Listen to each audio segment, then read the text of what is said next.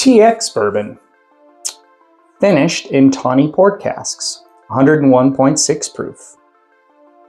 Is it good?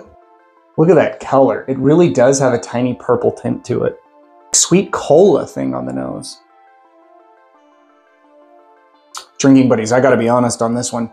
I think if you are not a fan of port, you're not gonna like this one. This is port heavy on the flavor.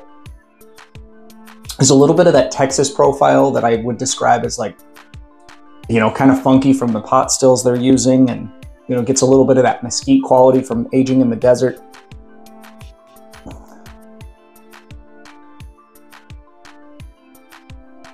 Yeah, that's got a lot of port flavor.